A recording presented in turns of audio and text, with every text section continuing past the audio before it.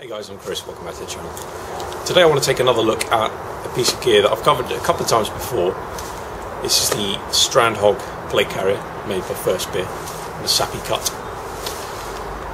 I've looked at this and the setup of it in a loadout video I did a little while ago, and I've done quite an extensive review of the carrier itself. If you want to look back through the videos on the channel, if you want to see a bit more information and, like I say, get a review of the plate carrier.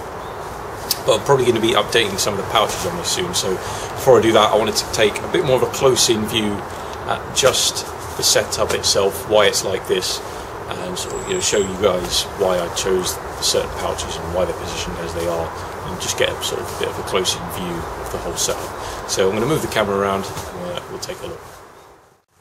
So first off, one of the really great features about the new plate carriers that came out this year from FirstSpear is the tubes technology, as they call it. That's these plastic pieces here, and they enable you to really quickly and easily take the whole plate carrier right apart. It's mainly designed as a quick release function to replace the old wire systems that used to thread through PCs like the old Cirrus. So what I've done is I've broken the Strandhögg down into three main parts. Got the front armour panel here, and over there I've got the cummerbund, both parts of it, and the back panel with the shoulder straps. So we can just take a look at one piece at a time.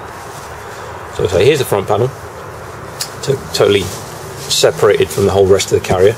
Only got one pouch on it. This is the helium whisper backed 10-speed Strandhögg M4 pouch from Blue Force Gear. Super lightweight. I mean, when this thing isn't attached to the carrier and you hold it, individually, it's like you even hold anything in your hand. It's just absolutely light as air.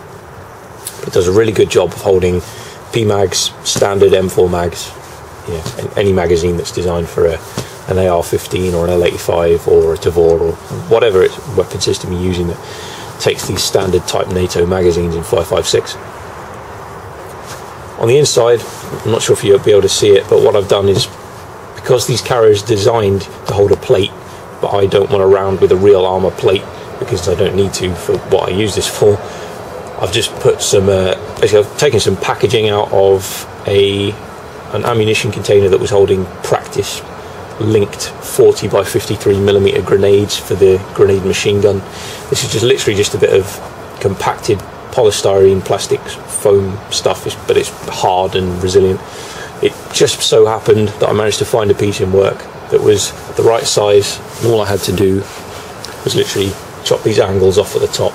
It's not a perfect fit, as you can see.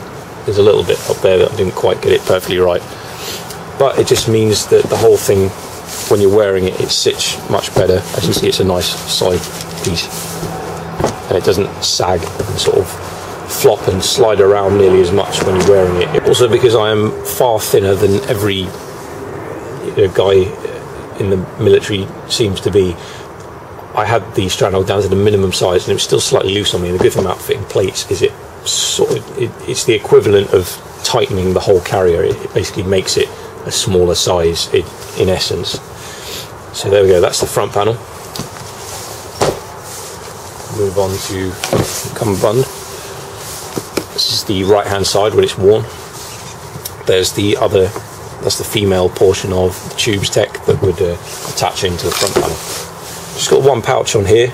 This is again helium whisper back. This is a medium general purpose from Blue Force Gear. What I do with this is I've got brilliant pouches, by the way. I mean, even look how the zip is like, they've even put multicam webbing so that when you secure the zip like so, it covers it in a multicam. Really clever. All I do is, when I want to carry my phone and my wallet securely and safely on me, it's got a nice plastic box. You can see that's taken a few impacts already, and it just keeps that nice and safe and sound. Fits perfectly in there, and there we go.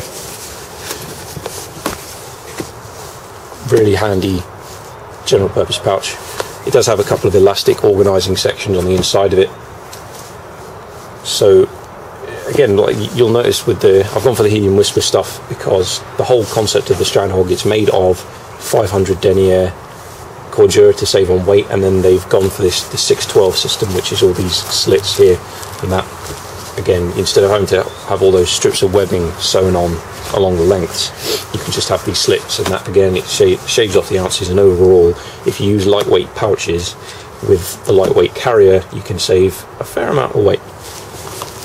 So in the center here, what I've actually had to do is that I found, even on the smallest setting at the default, it still was a little bit loose on me. So what I've done is, normally this bungee cord here is threaded through these pieces of the this material is the same as the helium whisper backing. They've used a bit of it throughout the Strandhögg. Normally this threads through these, but even when I tightened it fully, it still wasn't quite tight enough. So what I've done is taken a bungee cord and threaded it and looped it, laced all the way through the 612, and that compacts it even more. And so you can actually go smaller than the minimum size of what it, officially, originally is designed to by FirstSpear.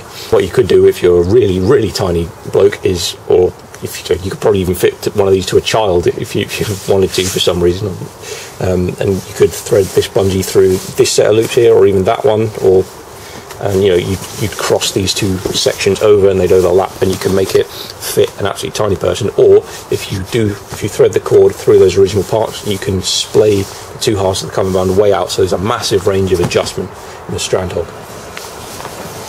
Left side of the cummerbund, just a single helium whisper backed smoke grenade pouch, Blue Force gear. It's a pretty simple pouch, but you can actually store M4 magazines in it quite comfortably as well. Pretty standard design. No elastic on it, because it is more of a smoke grenade pouch than a magazine pouch. The reason I've got most people would put these pouches up here so that they're just either side of their primary magazine pouches. This section here in the middle will be covered by the back panel when it's worn, and then this part here will sit sort of just to the front of the sides of your body, or the edges of the front of your stomach, as it were. And if you wear a belt rig with pistol and pistol mags, you want to be able to draw them up through that area. So you keep that area clear, put the pouches more towards around the edges of your back, and that keeps that clear. So that's the cummerbund done. Move that out of the way. And last but not least, the back panel. This is one of the pouches I'm probably going to change. This is the Patrol Instant Gear hydration carrier, 2 litre version. Actually, I'm not going to lie, I can't remember if it's the 2 or 3 litre this version. I think it's the 2. Again, it's a pouch that is specifically designed to be lightweight, so it's made from 500 denier cordura, but as you can see in the bottom here, it's slightly too long. Now, when you consider that SKD originally came out with these hydration carriers specifically to be shorter than the average one that was already on the market, and is still longer than the panel on the Strandhögg, that shows you how small overall the Strandhögg really is. But overall, even though it does have that very slight overlap, it's really not an issue. It's an excellent pouch. One of my favourite features is it has this big bit of elastic goes all the way through at the bottom. That stops all the water sort of bulging out your hydration carrier just in the bottom, as you tend to find will happen. It makes the water stay spread out, prevents it sloshing around quite as much. Inside it,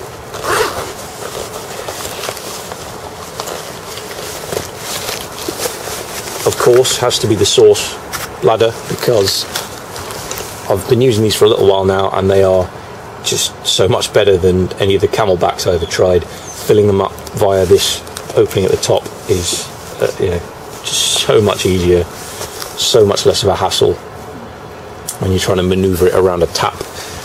And certainly when it comes to after you've used it and you want to get all the water out, you want to give it a clean, which is something you need to keep these bladders maintained, otherwise they'll just get full of bacteria and fungus and crap if you leave them for too long. So yeah, having that full opening at the top rather than just having the filling hole on the front side of it here, it's a big step forward. Shoulder straps are just as standard. All I've done is the actual tube from the source bladder comes out this side of the hydration pouch, threaded it through. Yep, you've got your shoulder strap here on the Strandhögg, and then you've got the pad. And the pad has this piece of the same sort of like a polymer fabric, if that makes any sense, that's used on the helium whisper pouches. I can't remember the exact name Blue Force Gear have for it, but it's got this piece, and then you can thread your hydro tube through that. It's quite a tight fit, but it holds it in place nice and securely. And obviously you can also route comms wires, and you've got these cuts here for using like grim locks or bits of paracord or whatever it is, you know, you need to route and manage all those bits of cabling and tubing and stuff that are going around your gear. So there we have it, guys. There's my little patch there. That is the setup of my Strandhögg. I'll probably, like I say, I'll probably be changing a couple of pouches soon, so keep an eye out for an update video on this. Thank you for watching. Cheers for all the thumbs up and the subs and all that good stuff. I do, again, I always say it, but I do appreciate it. There's a lot of you guys out there doing that, and the channel is growing gradually, and it you know, it is nice. Hopefully you've enjoyed the video today, and I'll see you next time.